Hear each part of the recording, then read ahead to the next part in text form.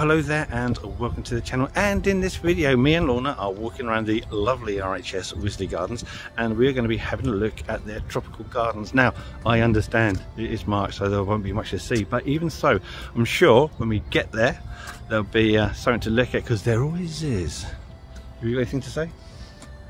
Rose gardens are crap? Rose gardens are crap. Gardens are crap.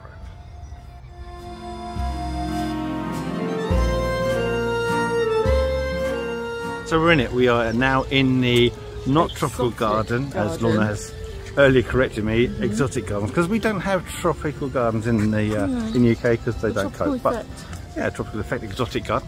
So there is still stuff to see. Usually in the summer it's absolute riles, some superb specimens. But we're going to walk around. We're going to see what's coming through the ground. You're going to see what's looking good now. See if there's anything being rather badly damaged like what happened last year, and just point out what we see of interest. So which one look at first? I think let's go and have a look at the bananas. Bananas it is. Banana me up. Well, here you go, the bananas. Look at these. You see, really, they're just moving out, aren't they? Yeah. Through the path soon. It's come right to the edge, isn't it? Yeah, you can see they just, I mean, these are further behind the nails. Yeah. And admittedly these haven't been protected, so the ones that are protected which are in there, because you always need to make sure you've got some that will survive. Yeah. But yeah, mostly, I mean, look at that, that's what happened. This happened all from last year, or last, not the winter just gone, but the one before, when it got so cold, the pseudo stems, which is what they call the trunk, it's not a true trunk, pseudo stems, they died back from the cold. But as you can see, all these new bits all grew back again in the spring. But that's unusual. No Persipura there, so they've cut that right back, haven't they? So obviously it's quite woody there where they cut that back. But it's that red dragon. Yeah. Yeah, I mean, look at the size of that one over there. It's big, isn't it? Really come back. Yeah, I do like the red dragon, but I do find that in gardens they can invasive, isn't it? Yeah, they can get pretty big. You know, take over quite easily. Yeah, look here. See, that's interesting. That's a Paulonia there, and the key thing about Paulonia is that it does produce a very large leaf, but only if you coppice it. And you see here they've done a proper job on coppicing that. So although there's no budding at the moment, that should put out some massive leaves, like in the early summer. You know, you've got facts here looking a bit knackered, but you've got the tetrapanics are starting to bud through, which is nice. Now the palms are looking good. You've got quite a variety of palms over here. That's your typical Tetracarpus Fortunii. Got another one there. They did have back in the day. Look, you can see. Had a Washingtonia robusta, and it was a really big specimen. That stood about 4 or 5 meters tall. But we had that cold winter 2 years ago. That got completely ruined and killed off, and there you go. That's what's left of it. That is not ever going to grow back. And be honest with you, no, they probably won't plant those again, will they? Because just too much of a risk. Too much, yeah. You've just seen something interesting. What did you want to point out? Trachycarpus, a very striking bark. Yeah, it looks really good how they cut that up. Yeah, usually it's a load of fibrous mass, isn't it, and bits of old leaf petioles, but they've stripped that, and I think that really looks quite nice, doesn't it? It's a really good effect, isn't it? Yeah. Oh, another one over there. They've done that really well. It's really unusual, so I do like that. Is that a Buta capitata over there? I think so. Looks like it. Yeah. We'll have a look, just in case I've got the naming of that wrong. So this is unusual. I thought maybe it was a small Trachycarpus, but it's a needle palm. And I think they're in the back of the border, so I never really noticed them here. But that's very good. It is quite nice, being quite shrubby. It's like a palm shrub, isn't it? It does, yeah. Do you like it? Yeah, it reminds me of shamrocks, but without the trunk. So it's just different. It's like a fatsia. It's more like a fatsia. It's coming up, being more of a shrub. Can I just show still my favourite conifer of all conifers, favourite pine of all pines in the world, the Montezuma pine, Pinus Montezuma A. And do you know why they are so called, darling? Is it after Lord Montezuma? Lord. King? King? Is it king? Well, it is, but I'll explain why. Okay, I was just making that up. It is because the foliage on the plants were akin to the headwear of Montezuma, which, if I can demonstrate, is almost an exact image of said King Montezuma.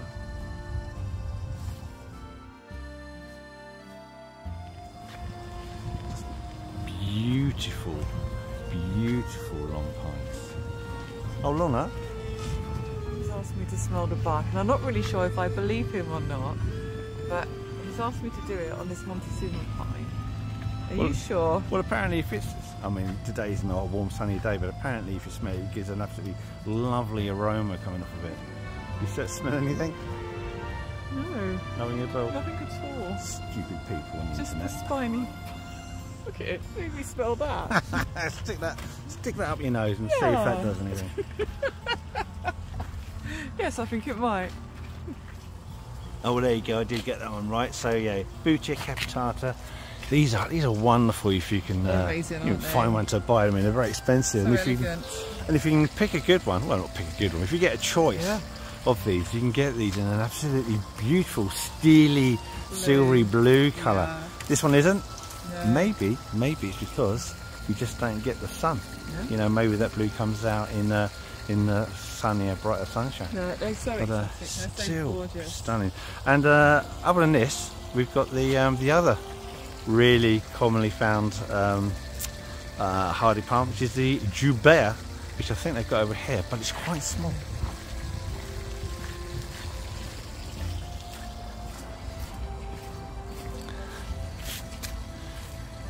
Joubert chiliensis, Chilean wine palm, if I got that correct. But terribly small, but they got an absolutely huge one at Chelsea, where the Physic Garden we visited last year. Yeah, that was a good one. That was a big boy. That was really interesting. But they just take a really, really long time to grow. But still worth having if you've got big pockets and a big butt.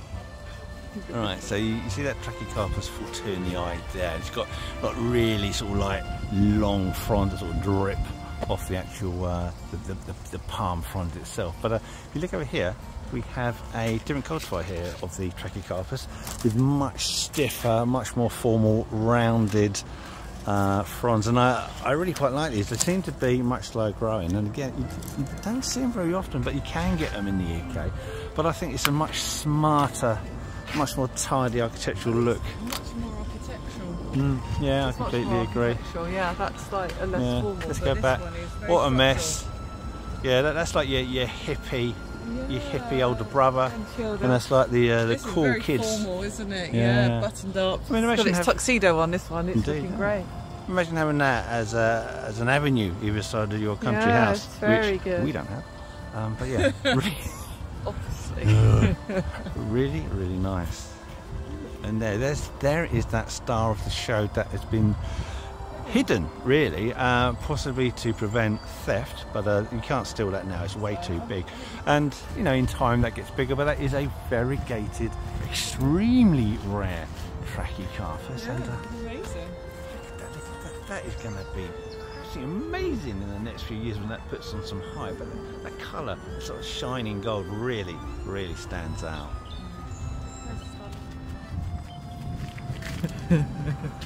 Hello. It's monkey puzzle. Yes, it is. Yeah. I've got a problem with monkey puzzles in gardens. No way. We don't keep monkeys. Don't keep monkeys. Yes, I mean they are structurally, architecturally brilliant. Is it because they get too big? They just get They're too massive, big. aren't they? I mean, you see them planted in the most inappropriate places, like Magnolia grandiflora, isn't it? And you're just thinking that it's just going to cause problems. I guess. I mean, that's going to dominate the whole place here, isn't it? Yeah, it's they're just small beds. Small beds. You see this a lot in genuine botanical gardens where they'll try and crowbar enough plants in. You put something like that in it, and then in 50 years' time, nothing else will grow underneath it. It's fine. Ouch! And that's why your monkey can't climb it. A bit spiky. It's fine now. It looks amazing in the juvenile stage, but as soon as it gets mature, it's too big, and it'll lose all these, and they get a big stem, and then all the height's up there. But yeah. If they done here? Is this a Polonia? Do you know what? I don't know. Collard in it? Do you know, I was going to say catalpa, but I didn't want to say in case I was wrong, but it was. I'm surprised by this. I mean, it just looks like a plush kite. It's not even like back to knuckles or anything, so it's not like a collar. That's quite a big. That's a brave cut, isn't it? I'd say it's too big. I mean, you will put out a load of extending growth straight at the top now. That will decay back. That seems a bit excessive. Ooh. I wouldn't have actually done that. That's just like almost like. You've been told, Wisley. You have been told. That is not how you do that. Especially that top one there, which is like a flat cut. Colours here. Yeah, this one. Yeah. Cut to the branch colour and done everything perfect there. But this one, I just find that would just start to decay back down. Yeah, seems a bit odd. Ooh. Okay, well sure on that one. Aerobotra. Can never remember what it's loquat. Japanese loquat aerobotra. Nice new leaf coming out there. Yeah, it's lovely. But on the whole, do you know what? You do have enough structure and evergreen stuff it looks great. For interest. I mean, there's those lovely pines again. Do you know what? If I had to marry a plant, I'd marry that. Is that inappropriate? Yes. But there you go. The wonderful garden, exotic gardens. I shall give you some time alone with your future wife. Future plant. And there you have it. That is our walk around Wisley's not tropical garden, but tropical effects hardy exotic garden. I don't want to get in trouble again. And if you'd like to add anything, then you can do so by putting that in the comments. We would love to hear from you. Anyway, thanks for watching. Thank you. It's goodbye from the lovely Lorna. That's goodbye from me. We'll see you in the next video.